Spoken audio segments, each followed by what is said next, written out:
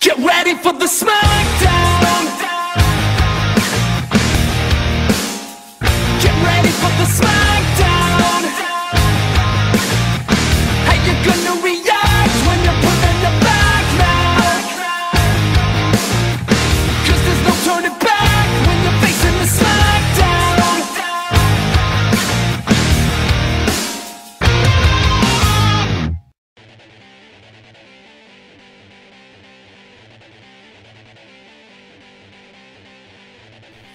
Okay guys, my Vernon Cuter coming to you again with today's last fight for today.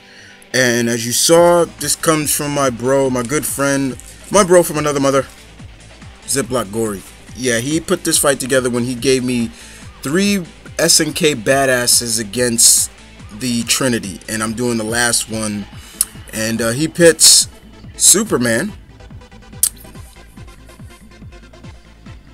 versus Orochi. Yes. Yeah, like I said, this was a fight that he put together. So we got DC versus SNK. And for all those who don't know who Orochi is, I will inform you on who this guy is and why he is a matchup for the Man of Steel. But of course, we'll kick it off with Superman, of course. Everybody should know who Superman is. I mean, there's no question of where this guy stands. He is the first superpowered hero of comic history. Not the first hero, but first superpowered. He is the last son of Krypton. His planet was destroyed, and he was raised on Earth by Martha and Jonathan Kent. They taught him the ways of, life and things like that, to use his abilities, righteous. He is pretty much a walking solar battery. He gets his powers from the yellow sunlight, and with those powers he has the ability to fly. He has invulnerability, heat vision, everything. All his senses are heightened. And as of right now, in terms of his strength wise, in the New 52, they still have never really estimated how strong he really is from his pre-52 strength wise, but he's still strong. It's not saying he's not strong. For me guys, I like his new costume. I like the science, the sci-fi, the science fiction aspect of it.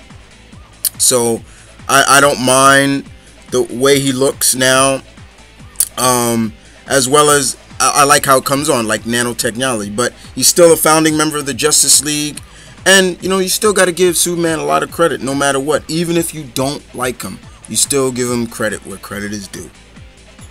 So we move on to SNK, the SNK universe, and this guy right here, guys, I'm gonna tell you about right now, and his name is Orochi.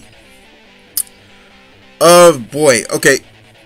Orochi first appeared in King of Fighters 97.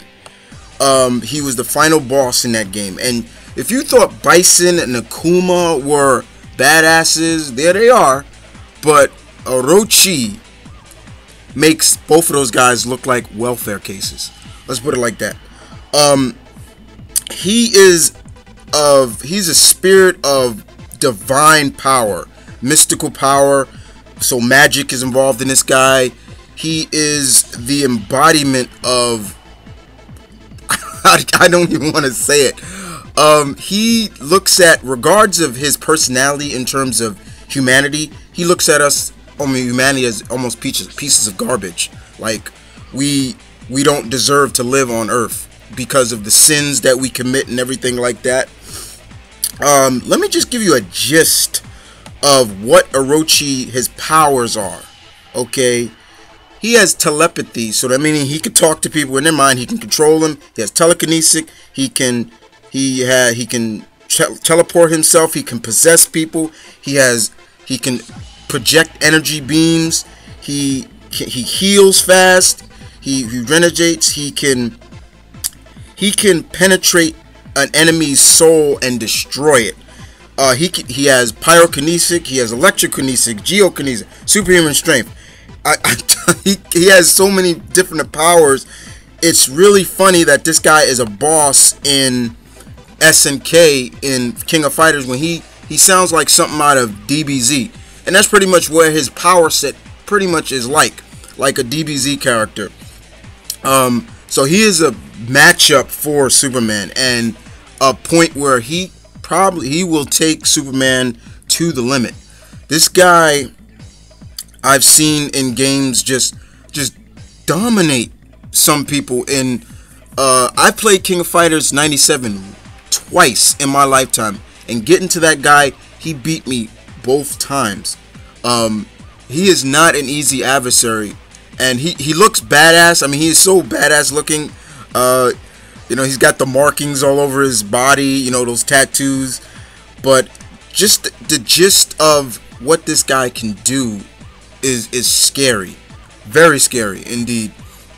And his personality of regards of humanity just is shocking even more. So that's just the gist of it. If you want to know more, research this guy, and I'll tell you right now, you'll see what I'm talking about. But in terms of a battle between these guys, this is a bloody battle. This is gonna be bloody. This is gonna push Supes to the limit. You think Darkseid and Doomsday and Mongol push Superman to the limit? Orochi's gonna do the same thing, and just the fact of his mystical origin, and if anything Superman can do, he can do.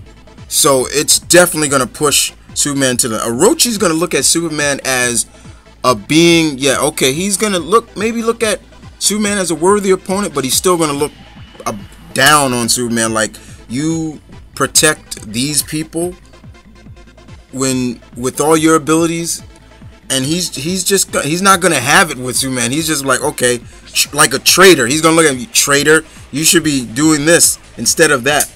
And it's gonna be bloody. It's gonna be very bloody. So I'm giving this, sorry Superman fans, to Orochi, but I leave it up to you. Superman or Orochi?